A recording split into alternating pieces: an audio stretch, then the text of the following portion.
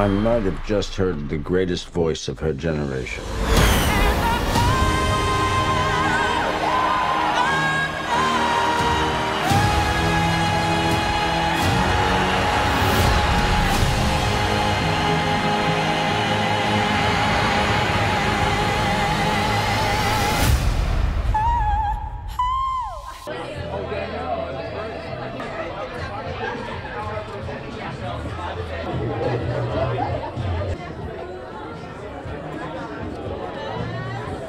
Hi, we're here with Naomi. Ackie plays the amazing Whitney Houston. How are you feeling tonight? I'm very well, if not slightly nervous. I get it. Well, you look great. I actually read that Cinderella, the film, was like the first time you kind of saw her on screen, and you said you were obsessed. Did your impression of her change in any way since seeing her as a child and now playing her in this film?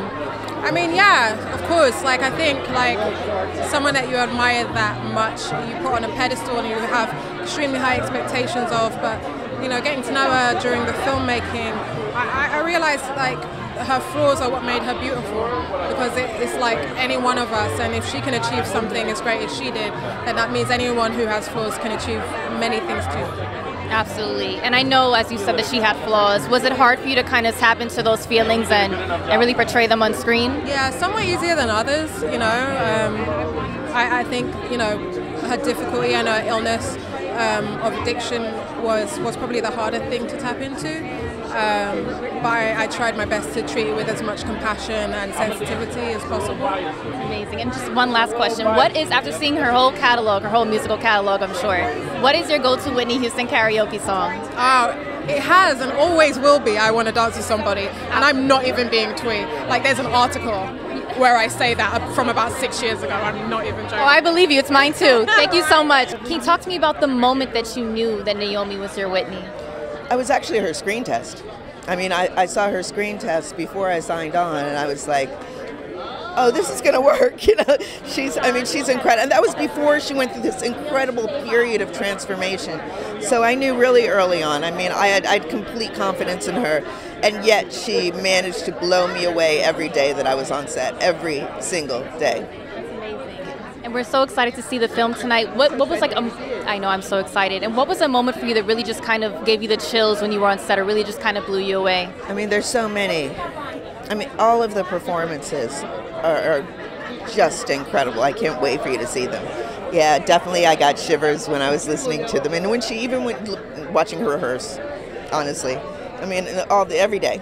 It was like a shivery kind of movie. Oh, definitely. Yeah. And we know this is like kind of the first studio film that has a black female director, a black female composer, and a black female editor. We did it. You did it. Yes, Congratulations yes, on that. We did. How does Oh, absolutely. Lemmons, we did it. And how does the impact feel for you for that? No, obviously I'm very, very proud of that. I'm very proud to have brought those women, together to work on this project. It's really special. I know there were so many questions about Whitney. This film's a real deal. It answers, to my opinion, all those questions, as well as celebrate her music and a one-of-a-kind voice. Hi, we're here with Tamara. Tunie plays Sissy Houston. Talk to us about what you felt when you stepped on that carpet tonight. Like, what was that first feeling like? Oh, wow, on the carpet tonight? Exhilarating, and also a sigh of relief. Because we've been waiting for this night, we've been waiting a year. We wrapped this movie a year ago, and we've been waiting for this day. So it's thrilling, it's exciting, it's great to reunite with the cast. It's just wonderful. Amazing. And I know you've actually worked with Casey Lemmons before on Eve's Bayou. I love that movie since I was a child. So you were narrating in that. Yes. And The Caveman's Valentine. Yes, absolutely. Yes, this is my third time working with Casey. And I feel like, each movie was a little bigger, and now it's like the big blockbuster, and we're here together. I'm so happy. Does that make it even easier and like a no-brainer to take on this role of Sissy Houston? Oh, no, I wouldn't say that, because I was terrified. It's daunting. I was like, oh, wow, that's a big shoe to fill, But, Casey believed in me, and the Houston family believed in me, and Clive Davis and the producers believed in me. So I believed in myself, and I took the leap. And did Sissy ever talk to you or give you any input at all, or how'd that work? No, I wasn't able to talk to Sissy, but I read everything that she wrote herself, her autobiography, the book she wrote about Whitney and their relationship. I watched every interview she ever did. I went back to the 60s and on YouTube and saw some singing videos, you know. So I just dug deep that way, you know. And Pat Houston, you know, she was there oftentimes, and if I had a question, and she gave the thumbs up, you know. So yeah, she was on set. Yeah, it was nice. It was really lovely, really lovely. And was there anything that you discovered about yourself while you were portraying this role that you came out of the movie with at all? Well, maybe not so much that I discovered about myself, but what I think a lot of people don't know is I sing. And so that's me singing in the movie. So it's the first time I've ever sung in a movie. Wow, congratulations. Deal, yeah. It was really fun. Oh my God. Well, we're all going to see it tonight. We're really excited about it. So thank you so much for speaking with us. My pleasure. Thank you. Hi, we're here with Chris, who's also in the film. He talked to us about how you feel tonight and playing Pat Houston as well. What was that like when it came to you, the role? Intimidating, right? Because sometimes she was on set, and so I was telling the story that like one of my first days, I'm in this very short skirt and no pantyhose, and then over the walkie, they're like, we need to change our costume. Pat wouldn't wear that. She's like, no. Or they'll be like, the line, which I actually appreciate, right? Because it's not just other people that know her are going to watch this, and they're going to want, you know, they'll be like, no, she wouldn't say that. So like, please correct me. So that, right? As authentic as it can be. Yeah. And how did you guys talk throughout the set to really kind of get a feel for her character and how you would portray her? Not really, because she's so involved with other things. So I watched the TV show about the Houstons and on YouTube, and just tried to gather as much information as I could that way. Because she's a pretty private person. There's not like a ton about her. So yeah. But you were able to dig deep a little bit and get some insight. For sure, yeah. She's a great person. She already directed you a bit on set, so that's good. Yeah, it was awesome and so kind. Like I was super intimidated, but very demure and quiet, and like I felt very supported. Did you find anything new about yourself when you were portraying her? Like, was there anything you discovered while playing her as a character? Well, that's a great question. You know, to be my inner fabulousness, because my costumes were amazing. Oh, I can't wait. Yeah, they were really fun.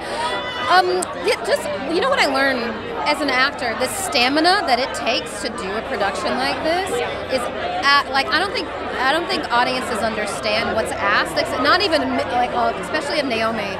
So like learning to take care of yourself is so important.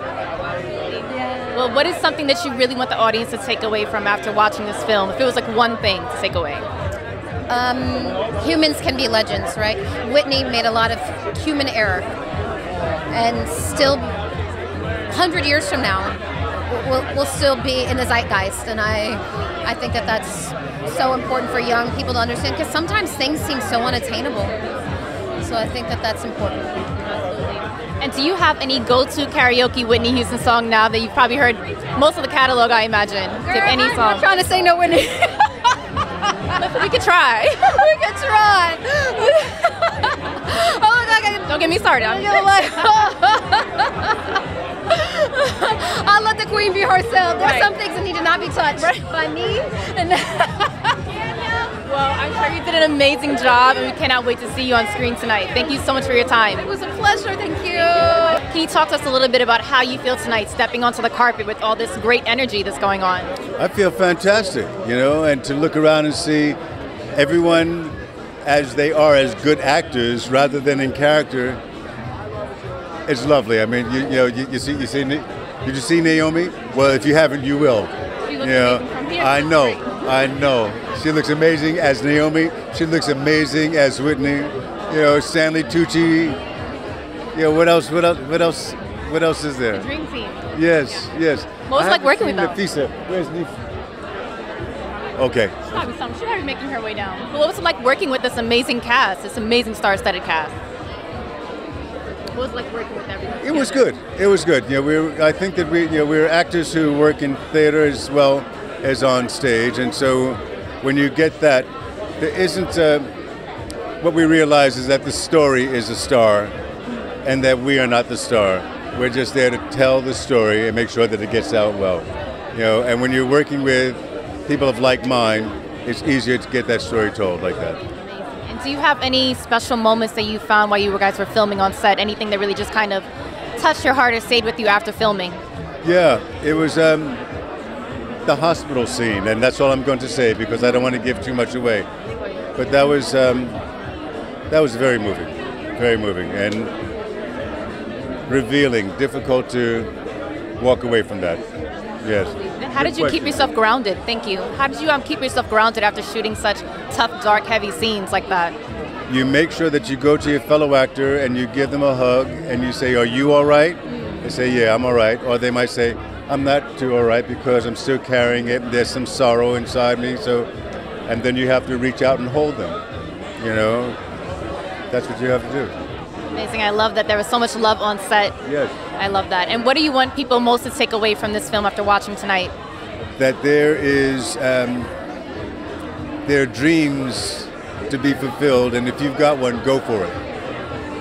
Very inspirational, motivational. Thank you so much for speaking with us. Thank you, Aurora. Hi, we're here with Bria Daniel-Singleton. How are you feeling tonight? Feeling ecstatic. I'm enjoying this. I bet. Like, the energy here is amazing. I'm hearing people sing all over. Like, it's amazing. That dance number we just had, it's so good.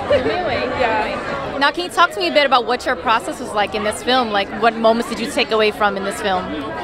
It was a lot of finding content with Bobby Christina about just, I wanted to feel, like when I was looking for stuff, I wanted to feel she was her being like her genuine self.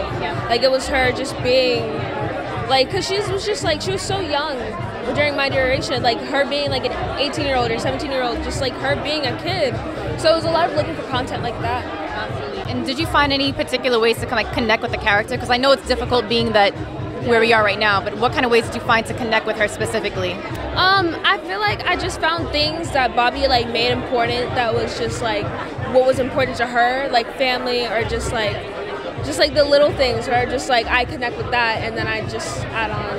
That's amazing. And what was it like working with Casey Lemmons? Was this your first time working with her as a director? Yes, it is. And she is so, oh my goodness, she's the sweetest person. She's very like, I feel like she really took charge and she really just like brought this movie to life. And she did an amazing job. Like every clip I've seen, I'm just like, she killed that. Like, and you probably killed it too. We'll see you tonight. Yeah. And what do you want people to take away from after watching this film tonight?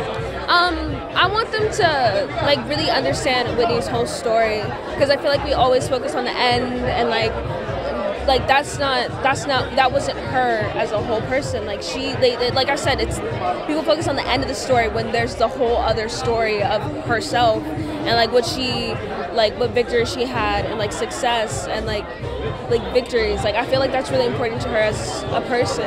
That's what made Whitney Whitney. There's a lot of love in the air. Getting to see so many people that I kind of haven't in a little while is really, really cool. Especially after all the bonds. We made a lot of bonds on this. Yeah, what was that like on set? I mean, you're working with this iconic figure in musical history. Like, what was that like working together, in and out, day in and out? What was a daily day like for you guys? I gotta say, I don't know if this is gonna sound cliche, but the family dynamic, like we really were. We really were. There was a lot of love, a lot of guidance, a lot of help, a lot of assistance. We carried each other. You know what I mean? The rough days weren't as rough because we were together. And that sounds so cheesy, but that's what it is. It's true. And I know a lot of her family was actually on set as well, so I'm sure that helped aid the film too. It was nice to get to meet Gary Houston, and I met his wife first. I met Pat. So for her to let me know, I was like, cool. You know what I mean? That was good. That's awesome. Yeah. And what do you want the audience to really just take away from after seeing this film tonight for the first time? They know the legend, they know the music, they know the icon. This is where you get to meet the human, learn the story a little more, you know what I mean? I hope that they get to re-feel the love for Whitney. That's what I want. Amazing. And what's your go-to Whitney Houston karaoke song? If you had one, what would it be? Yeah, you can do karaoke too. We can try. I'm going to say I want to dance with somebody. So I'm a dancer, so it's a little biased. It's a little biased. I got to go with I want to dance with somebody, man. I'll let loose. I won't sound good, but I won't care. Now, Anthony, we know this is not your first time screenwriting for a musical icon such as maybe Whitney Houston. Can you talk about what approach you took this time and really just kind of uncovering her life in this film? Well, 4 years ago, Clive Davis asked me if I'd like to do Whitney Houston. And here we are. So it's been an interesting journey. What decided from me on doing this thing was that I don't think anyone's done justice to her as an artist, as a musical artist, and I don't think anyone on film has ever committed her performances to film in the way that I think does justice to what she would have been like live. So it was getting access to all the music the way no one else has ever done. All the documentaries and other attempts at movies haven't had access to the music. And I just felt you can't tell the Whitney story without the music. Well, absolutely. No. And I just want to say, like, this is going to be such an amazing night. We're so prepared for this movie, but we do know that not, like, many musicians sometimes don't have a very glamorous lifestyle. There are sometimes that are not so glamorous. Did you have any trepidation about going in, writing this film with that trepidation of uncovering some things that maybe were dark in Whitney's life? Well, I think I always go in with trepidation. And I hope a healthy level of it. With Whitney's life, I'm trying to uncover some truth that someone else hasn't touched on. That's a very audacious thing to try and do with someone else's life. But it starts with a lot of research, talking to a lot of people. So I talked to everybody who would talk to me. And I discerned a theme, which I hope is very evident in the film that you see. And it was a search for home. My feeling is that she was on a very deep, lifelong search for home. And I think she found it with her daughter, and I think she found it right through her career with audiences. Yeah. And was there anything particular that you kind of came out of this film maybe not knowing about Whitney that now you uncovered after looking into her life this way? We wanted to bring a massive musical experience for audiences here, and my biggest appreciation for her was as she didn't move around a lot. She didn't use a lot of gimmicks. It was all in the voice, and the power of that, of her voice and the artistry and the stagecraft that she possessed. When we refilmed it, and Naomi had to embody it, I could just see what a once-in-a-lifetime talent she was. The energy in this room is amazing. There's people singing and like actually singing, so that's amazing to see. It's pretty crazy. I just saw like Clive Davis. Seen him since like very briefly when we were shooting. I was like still get starstruck. I mean, the man's a legend. So yeah, the energy in this whole movie, I think, is going to be fun for everyone across the nation. Coming out December 23rd. And what was the approach that you took with this film? Like, what did you really want to make sure you showcased about Whitney Houston's life? I think seeing elements of her life not told before. I think this is a brand new take on a familiar person. She's so well known. I feel like everybody knows their version of Whitney. So I think with the family being involved, this is going to be the version that is maybe the truest to what it was. So it's pretty incredible. But the whole family's here. It's pretty awesome. It's like being part of a really cool piece of history of music and just which is the second biggest female recording artist of all time. It's amazing. Very cool. I'm pinching myself too, and actually I heard that this was the first film that was able to get access to all of her songs, That's like right. the collective. Yeah, that's why it was so important for the family to be involved. And Jeff Caligari and Dennis O'Sullivan, the head lead team on this. You can't talk about this movie without talking about them. And obviously Anthony McCartan, who wrote Bohemian Rhapsody, and a new movie that we have coming up called The Collaboration. He's the writer of that as well. So it wouldn't surprise me if the gentleman was not nominated for yet another Oscar. It might be on the cusp. For my mouth to God's ears, hopefully. So. And what do you want everyone to really take away from this film tonight after seeing it? Yeah, well, I mean, I hope across the nation people just can't help but get up and dance in the audience. I don't know how some people's movie experience is going, but it's hard not to just like jam with this thing. Yeah. So it'll be fun to watch actually. Well, we're already jamming on the carpet. I'm gonna sneak in a few theaters and see if that happens. Yeah, you should. And people are already jamming on the carpet, so I know it's going to be a great hit in the theater tonight. Music when I got in here. This is a party. This red carpet's a party right now. Well, thank you so much for taking the time to speak with us. We can't wait to see the film. And you guys, I'm formally inviting you right now. Come to the Mammoth Film Festival. Let's red carpet there, and we'll talk more movies. Thank you so much. Thank you. You know I gotta ask, what time is it? Time to get busy, baby. That's right. That's right. And can you tell me what is your fondest or maybe your best memory with Whitney Houston? My first time ever meeting Whitney is my most fondest and my best memory of Whitney ever. And I was so starstruck when I first met her. We were doing a TV show called The Word Show, and we were over in England. You know what I'm saying? And the way that she embraced me, you know what I'm saying? She was so gracious. She was so humble. She was so nice to me. You know what I'm saying? And I mean, it brings tears to my eyes, you know, because the way that I was starstruck, man. I never took gymnastics, but I was flipping. I was flipping. I'm telling everybody just what I'm telling you. And it's real talk, man. But the whole world right now, the whole music industry is missing a hand off of the arm. Yeah. Because that's what she was. She was the greatest love of all.